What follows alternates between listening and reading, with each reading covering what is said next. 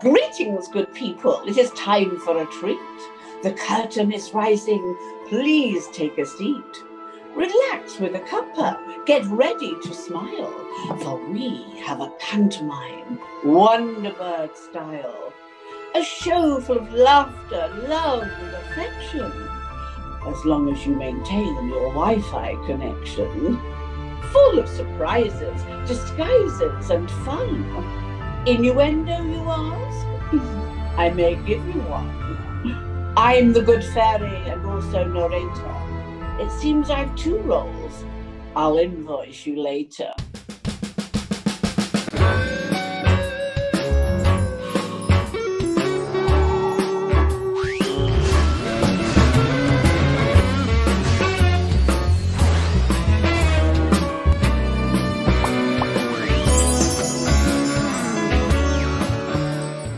Come on, ladies. Who are you going to be? And don't argue over the juiciest parts. Oh, you see, now there's another innuendo, just on the house. Can I just say, throughout my distinguished theatrical career, I've always chosen roles that have completely challenged me, completely against type. So, with your blessing, I'd like to play the wicked queen. You've got my vote. No argument from me. Oh, wonderful, thank you. Do you think I have it in me? I can't really tell from the camera angle, to be honest. Anyway, what about Dee and Debbie? What are you going to play? You know, we do need a beautiful princess. Oh, well, seeing as the princesses are normally blonde, I think I should be Princess Debbie. Hang on a second. I'm also blonde. Yes, darling, but with the greatest respect in the world, princesses aren't that blonde. Oh, she's such a cow. I'm confused. Have we actually started? Yes. So who am I going to be? Well, it's obvious. You're going to have to play a man. Charming. Exactly. Prince Charming. Ooh. Can you grow a moustache? Well, you know she can. Now, stop it, ladies. Look, this is the magic moment of us all. I'm going to say those brilliant words. What are they? Yes. Abracadabra!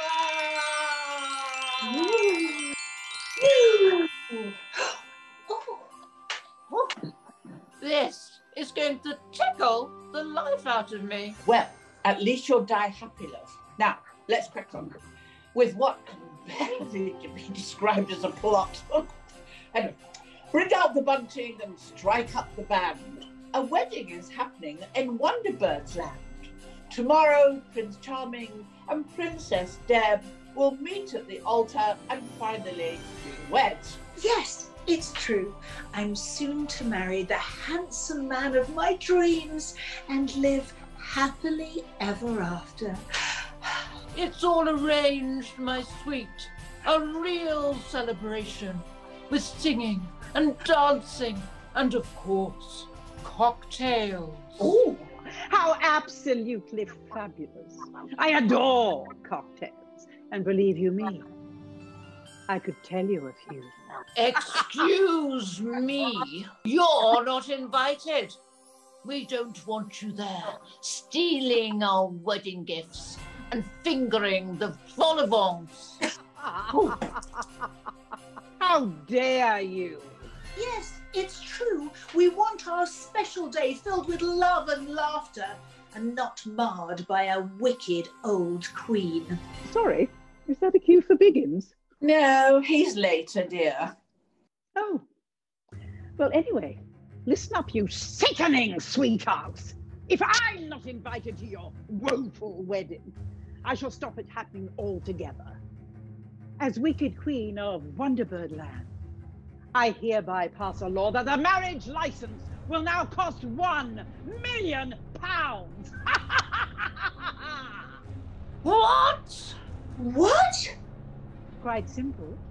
You either cough up or split up. Outrageous! You can't just pass a new law to get what you want. Really, darling? Have you not heard of the Conservative Party? Well, This is a disaster. Where on earth can we find that sort of money by tomorrow? You could always go on Who Wants to Be a Millionaire. Will I have to come face to face with Jeremy Clarkson? I never said it would be easy. Oh, what are we going to do? Good fairy, can you spare any change? Well, I wish I could help, I really do. But I mean, unfortunately, I've spent all my money on Christmas. Every penny has gone to a fairy cake, fairy lights, and to be honest, I'm facing fairy liquidation. Oh, fair enough. Oh, Is there anyone out there who can help? Who's this? Why, it's me, Linda Lusardi, the lovely lolly lender. Curses!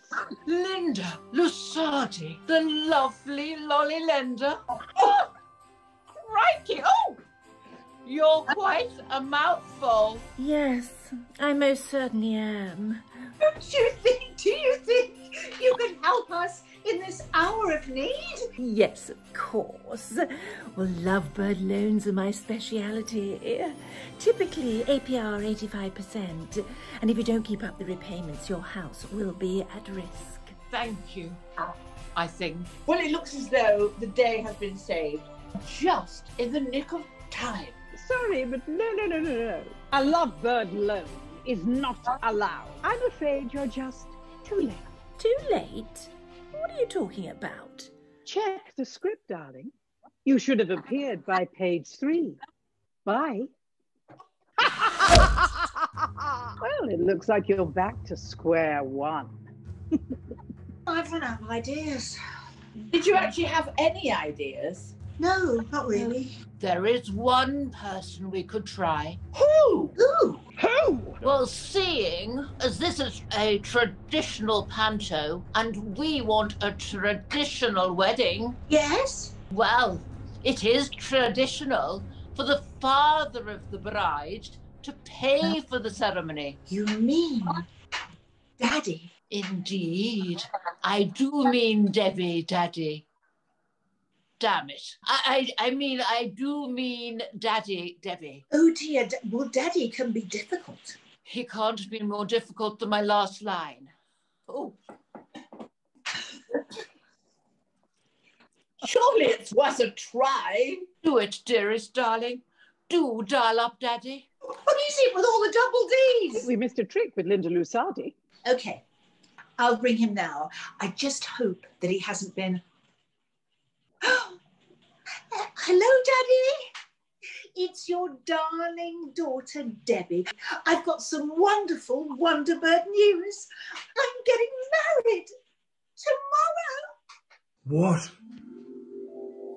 Oh, thank God for that. I don't have to pay for you anymore.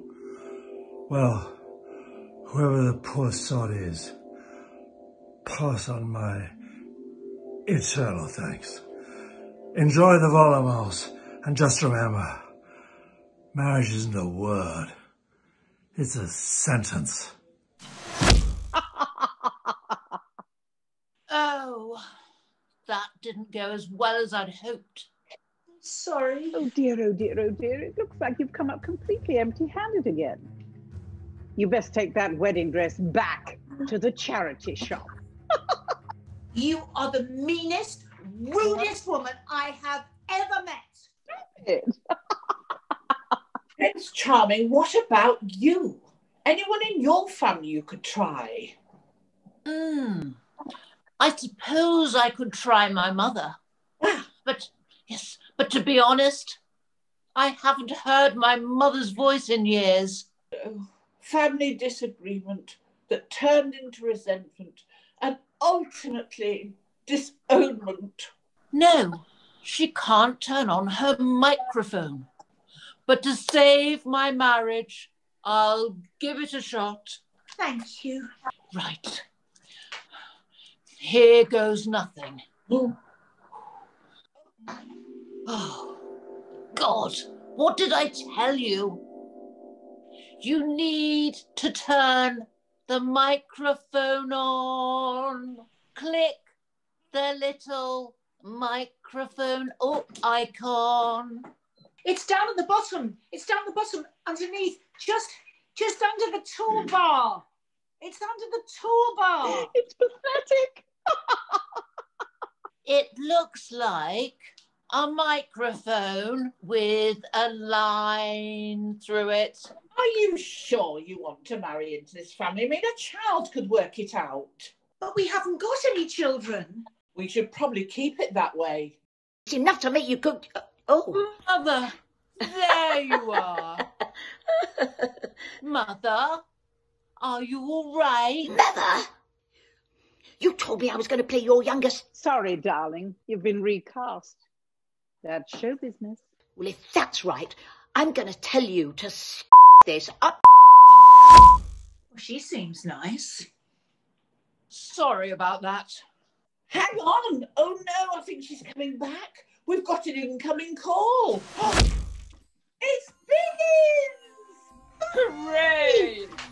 Hello, girls. Lovely to see you. Oh, dear, darling, you could have shaved. Biggins, what are you doing here? Well, you know me. I can sieve out a panto from 100 miles. This is such a thrill.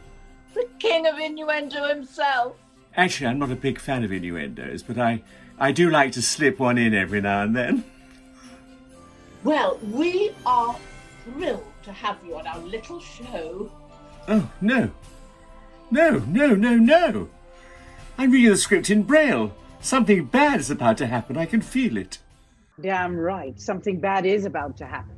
Sorry, Biggins, but you'll have to go. What? Why? Too many people in our pantomime bubble. Remember the rule of 6? But there's only 5 of us. I know, but Sherry's playing 2 parts. So that makes 6. I'm still allowed in. Actually, it makes 7. I'm two-faced. Sorry, darling, but we're full. Bye-bye, Biggins. No, wait. I'm a national treasure. Can't believe you just pulled the plug on Biggins. Oh, don't be so dramatic, darling. It's not as if he's on life support. On income support, maybe. You really will stop at nothing to keep me and my beautiful bride apart. I know. If there's one thing I love, it's seeing people desperate and unhappy. That's why I watch EastEnders. Well, it looks as though I've beaten you all. Can I please make my victory speech now? I'm fed up with all these celebrity non-entities gate-crashing my party. I think it's rather wonderful. I mean, we've gone Christmas cameo crazy. You just don't like people having fun. Oh, shut your fairy cake hole. I've got enough to do without you getting lippy. Did someone mention Lippy? Oh, for the love of Panstick. Max Factor? He most certainly did not. Oh, go and wash your wig. You really are awful. Oh, thank you. But shut up. Now, back to my soliloquy. Incoming! Ah! Who's this? Who's this? Are you, is this the meeting for the women with too much wine on their hands? Huh? Actually, it could be. Sorry, darling, I think you've got the wrong Zoom meeting. Try next door. You might find... Listen, I can hear a screw top. Ooh. Esti spumante. Anyone? Haven't got a clue. I've been interrupted for the last time. Now, where was I? Oh, yes, my glorious, victorious speech. Ladies and gentlemen, it gives me enormous pleasure. What happened? I don't know. She seems to have frozen. Good fairy, is she buffering? I can't tell from her camera angle. Quick, let's get Biggins back. Good idea. Oh, who are you? Good afternoon, ladies. I'm Arnold the Agent, and I represent Sir Christopher Kenneth Biggins. And quite frankly, I'm appalled at the way you treated my client earlier, cutting him off in his prime like that. It's not our fault. It was the Wicked Queen's. Well, I know it can be difficult, but there's no need for name-calling. I think you've got your wires crossed. We'd never upset Biggins. Delighted to hear it, sir. I'm sure we can work something out, if only so I can get my commission. With your male clients, do you take 15%? I take as much as I can, love. 15%? Hardly worth getting into bed for. I'll put Biggins through. Just make sure he's back home by 5 and keep him away from Sherry. Me or the drink? Both, obviously. Ciao for now. Biggins, you're back. Please help us. The wicked queen has thwarted our wedding plans and we are so unhappy, but she's experiencing technical difficulties at the moment. And if anyone can help, it's only you. Please save the day. But of course, what is it you need? A ticket to the ball, or a flying carpet, or a mystical lamp? Or some magic beans, or a golden egg? Hurry up, will you? I'm getting lockjaw. What we need is £1 million. £1 million? Yes. It would be my pleasure. Oh, thank you, Biggins. Biggins. Well, if you're doling out the dosh, could I have £1 million as well? Of course, you can. Have 2. Oh. Thank you, Biggins. But I don't understand. How are you able to be so generous? Please tell me you haven't done anything dodgy. Only the script, dear. Allow me to explain through the medium of a rhyming couplet. It's all above board. There is nothing fishy. I took the advice of Dowden and Rishi. Throughout all of lockdown, to keep up my pecker, I retrained as Chancellor of the Exchequer. Money for all my friends. The checks are in the post. Bye-bye, my darlings, and happy Christmas to you all. Oh! Hooray! Oh! Gah! Curse is spoiled again. I knew I should have got super fast fibre broadband. Yes. And so, my good friends, it soon came to pass. Our 2 little lovebirds got married at last. A wedding of wonder, a day full of laughter, and they both lived happily ever after. Bye, Merry Christmas! Merry Christmas! Merry Christmas!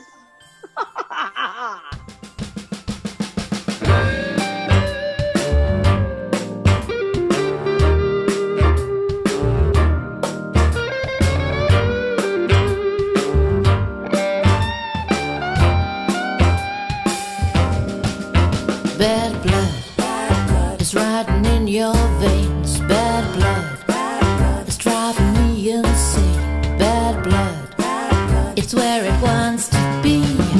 Don't put your bad blood on me. You're checking out my DNA. I'd rather have mine any day. It's yours, you should be checking out.